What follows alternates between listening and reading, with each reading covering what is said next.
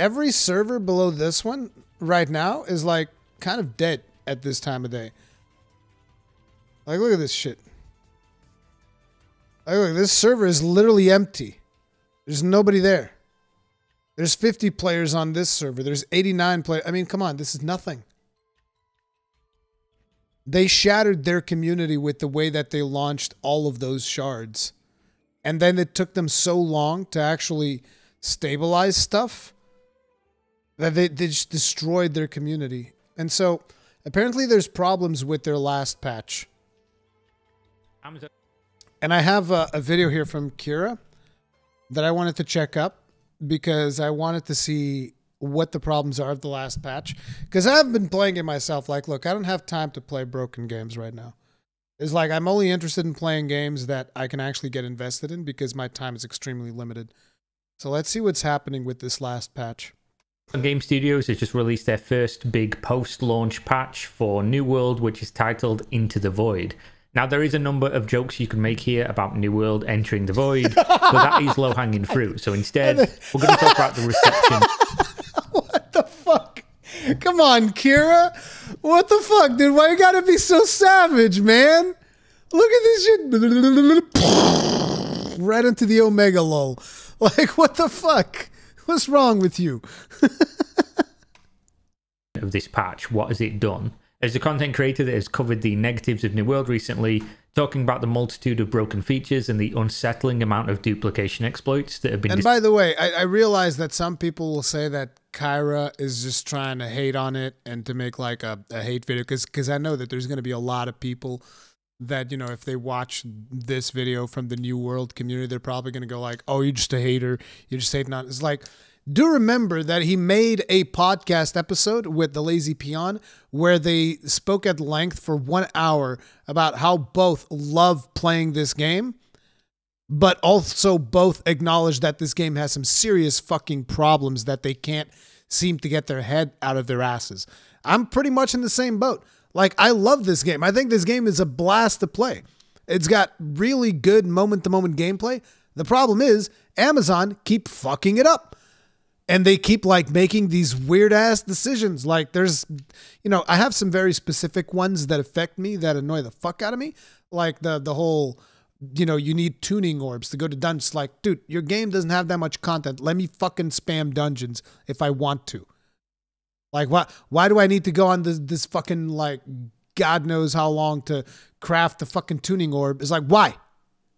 Just let me go into the dungeon. Tuning orb these nuts. Discovered, as well as abusing invincibility glitches. I've had a lot of comments saying something along the lines of, why don't you talk about the new updates that have fixed loads of issues and made the game much better? So today we're going to examine this new update and what people are saying about it. Spoiler alert, this update has made a lot of people very upset, and it would seem from my perspective to make the game that already struggled with an extremely poor endgame progression system objectively worse. With this update, they have ninja nerfed a ton of content and gear people had already grinded for, literally retroactively downgrading people's items that they'd grinded or crafted, made the acquisition of gear considerably worse and more... Why? What?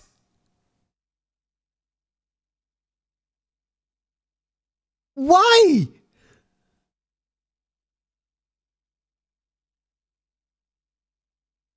Why would you nerf gear that people have already acquired? Time consuming, meaning that if you hadn't already grinded to get to high watermark, you're now being punished for having not done so, meaning you will catch up to players at a significantly slower rate than previously, meanwhile doing the same... No, dude, did you really make it worse? It's like, that gives me even less of a reason to come back. Like, I was looking for reasons to get back into the game, and you just made it worse? Why? Oh my God. Odin5, thank you very much for being Gross Incades for 22 months. Tip of the hat. Appreciate the support. Guys, let me just turn on the lights real quick.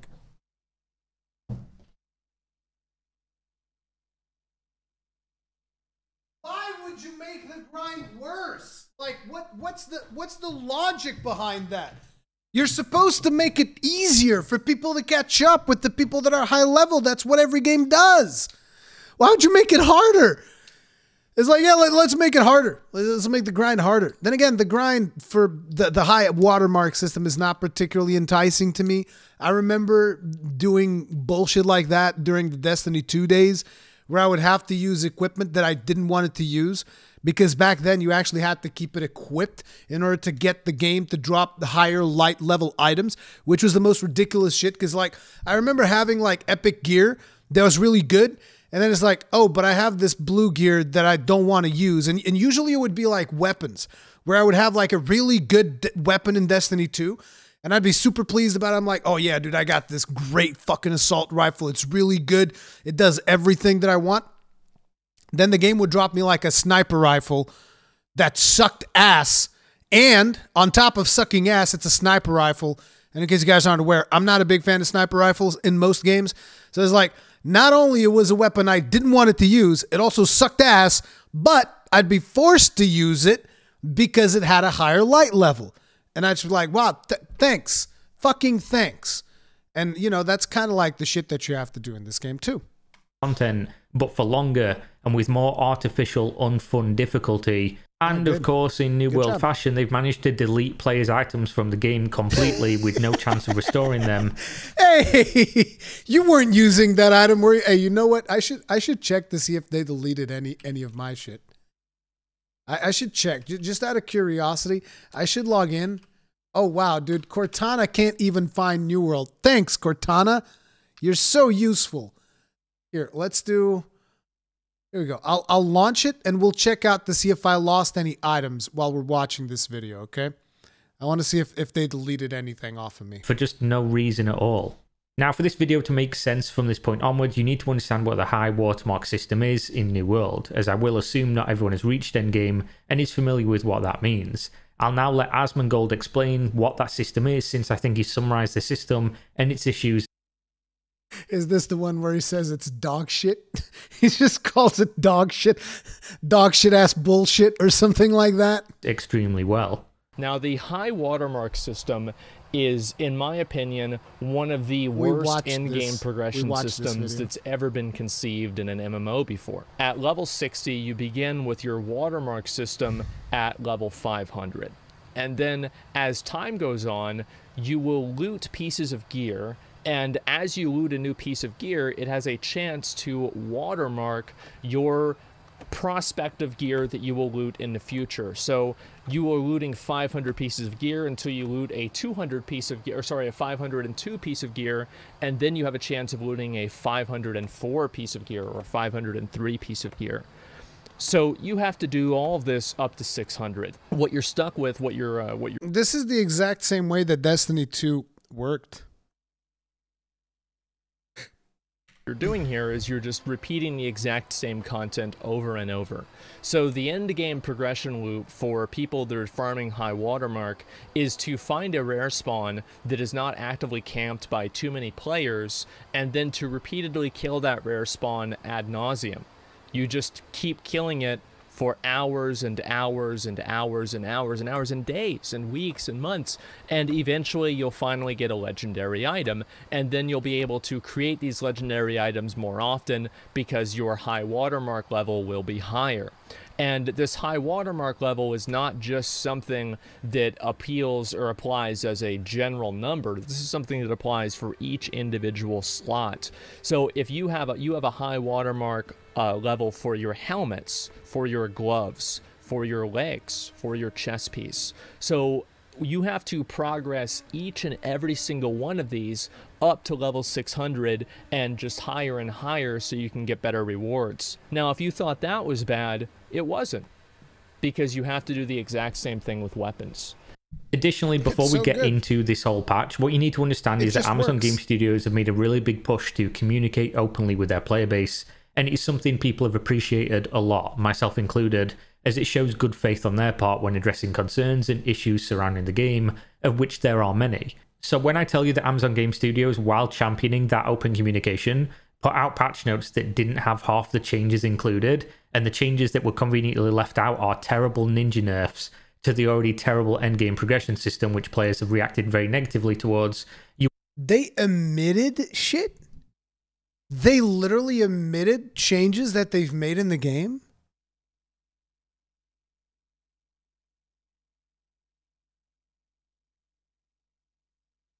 Oh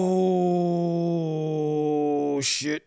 That's right up there on the level of what Bungie did with the XP nerf.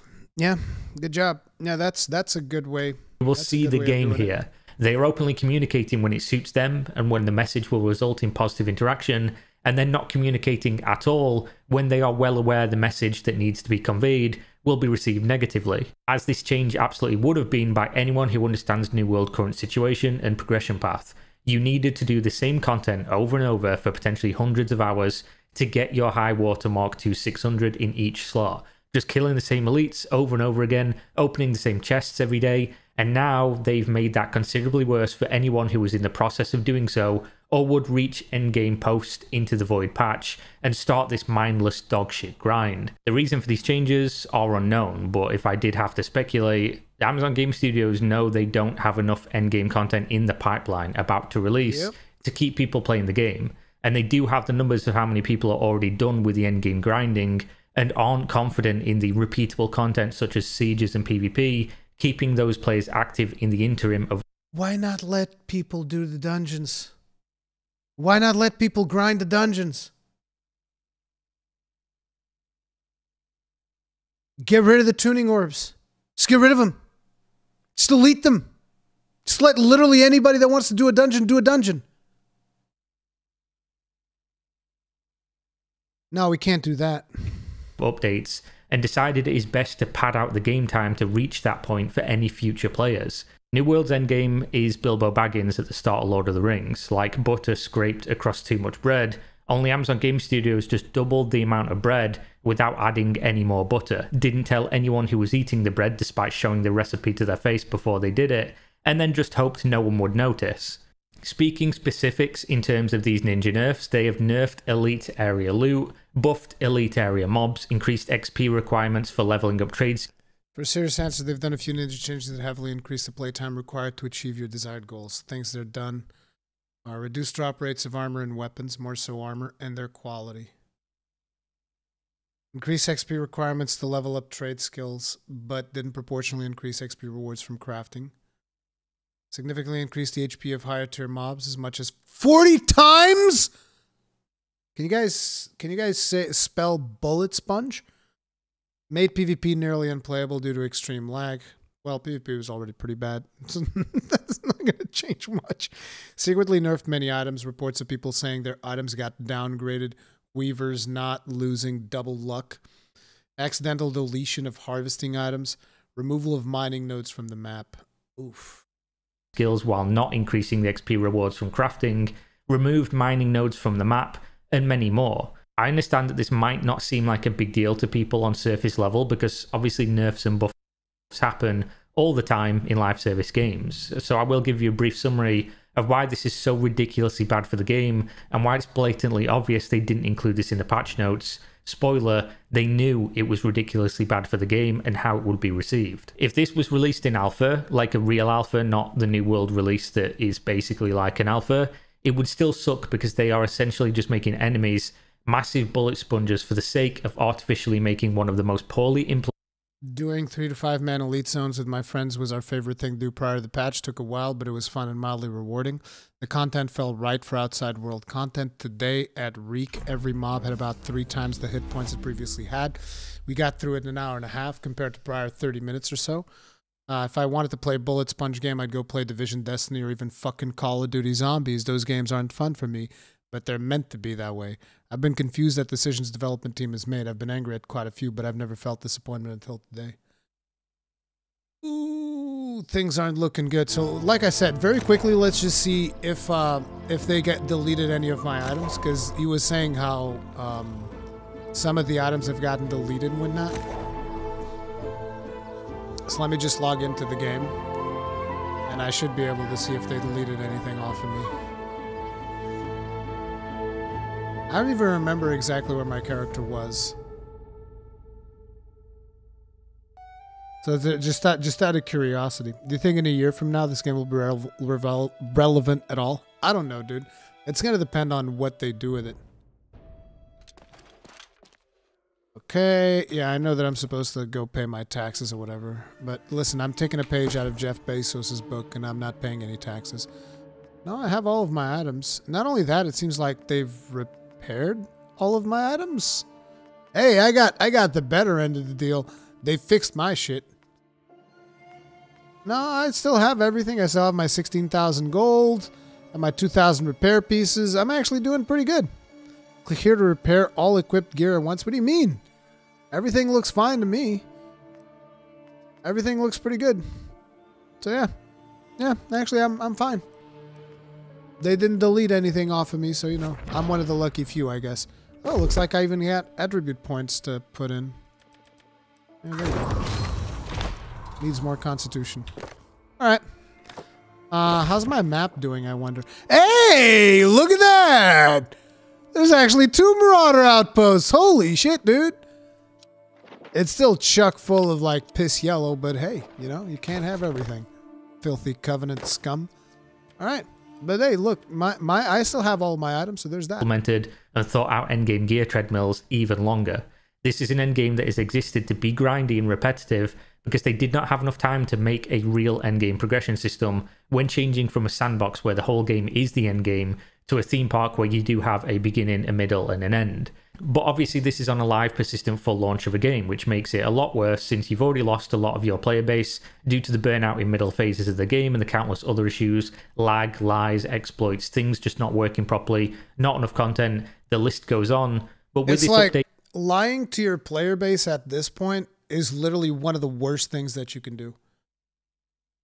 Because the few people that are left, these are the people that actually want to play your game.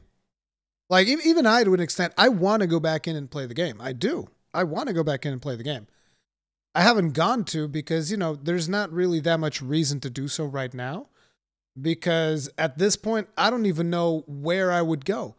Because, like, I stopped playing on account of the fact that my server was so fucking tryhard that, you know, it was hard to just, like, find people that were doing the same content that you were doing because everybody's just, like, rocking all of the late game zones and doing all of that shit. And I wanted to move to a, you know, a server that was more laid back, and I couldn't do it. I couldn't do it. And eventually when they enabled it, they fucking broke it and disabled it again. And I was like, oh, whatever. So I've been on a holding pattern. And the fact that the people that have been playing the game, despite the fact that it's in a pretty poor state, and now you're going to lie to their fucking face, is like, listen, you can only piss on somebody's back for so long and call it rain until they figure out that rain doesn't necessarily fall warm unless you're in a tropical climate. But most of us don't live in tropical climates. So, you know, rain is usually cold. So if you're pissing on our backs and we feel the warmth, it's like, well, that's probably not rain. That's just piss. 6 weeks post-launch, you basically just punished every single player who didn't get completely endgame geared before this patch went live, despite them having done nothing wrong except taking their time with the game or joining late. This completely disincentivizes anybody new from getting into the game or anybody returning and going back on that grind to get to endgame. They will now have to take considerably more time to do what other people before them have done just to get to the same stage, which doesn't make it more fun, it doesn't make it more prestigious, they get no additional rewards, they have to do more, do it harder, do it longer, and the content they are doing has not changed in any other way to compensate for that. Because basically one of the main in-game progression loops inside of New World is looting chests. So the way this works is a chest spawns, and it's an elite chest. Usually they're guarded by elites. And in the process of this, you will loot these chests, and then they go on cooldown for 24 hours. And after the 24 hours are up, you loot the chest again. And that's the whole game. On top of this, they buffed open world PvP flagging massively, meaning that the players who already got their gear have a massive advantage in open world content grinding and wealth acquisition over the players who just freshly hit 60 or might do in the future, who could flag up and then try to make this grind slightly more tolerable. They also launched a PTR a week or so ago, a public test realm, where they posted some of the changes, including weapon balance changes to that server, received overwhelmingly negative feedback about those changes, and then proceeded to push them to the live server regardless of said feedback, with no changes whatsoever, which means they either do not understand what a public test realm's purpose is, or they're using it purely to test stability of the patch, which, as we have proven from the multiple large-scale tests of New World across 2020 and 2021 before launch, doesn't provide enough information to prevent large-scale issues as we've seen the state of New World launching despite those tests occurring. So I've been incredibly critical of New World's development and of the development team due to things like this, which have been observable and persistent since early 2020, when we started to see the game shape up into what we have today, as opposed to what it was before. And I want to outline something for guys who think I just hate the game or the studio, that I want it to fail, or whatever other narrative you wish to craft. I want the game to succeed, but I'm also not cuckolded into thinking that you can't criticize something just because you want it to be good. Me wanting something to be good doesn't detract from the actual issues that exist, or talking about them, which should shine a light on them and hopefully get them fixed. And to me, clearly the current development team either have their hands tied by the tech and the deadlines that they're working with, or they're just not up to the task. It's one or the other, or maybe a combination of all. I said in a recent video that when Amazon Game Studios makes one intended change, they make two unintended changes. When they plug one hole, water comes out of two others. Despite the fact that this game is facing absolutely unprecedented amounts of issues for a AAA released MMORPG, they've pushed out a fairly sizable update that was pretty much untested. The things that were tested, people had issues with, putting a bunch of things nobody got to test or see before it went onto a live service. And they do this while people are already quitting the game in droves. And within 24 hours of releasing, there's already been huge errors found in the game due to this patch. And I have to ask, what unintended exploits and bugs are we going to expect to be discovered in the next few weeks? The game's already seen new duplications of wealth discovered almost daily for weeks now, and then you add a bunch of content in that's been untested. Yeah, this is worrying. To illustrate this, here's what happened during the Into the Void's release, as confirmed by Amazon Game Studios team themselves. Every single player in the game had their harvesting gear deleted, and I am talking about the actual gear called harvesting gear. They logged on and it was just gone, outright deleted from the game. Oof. So as you can see here, Tiger Crane, a New World developer, posted 19 hours ago regarding this. They mistakenly treated all tiers of the in-game horticulture gear as future content and unintentionally removed them from the game. He says this is an embarrassing mistake to make, that is squarely our fault. We apologise to our players who have had their harvesting and trading disrupted as a result. They are going to replace the lost items in the next patch, and they will make this right by, and this is the best part, giving every player who had ever earned a single piece of this gear an entire set of the gear at the highest tier of the piece that they had. So again, they rush out a patch in a rushed out game that is already suffering from tons of issues, delete people's gear, and then in a game where the economy and progress is already in a terrible state, just generate entire sets of gear for people to make it right.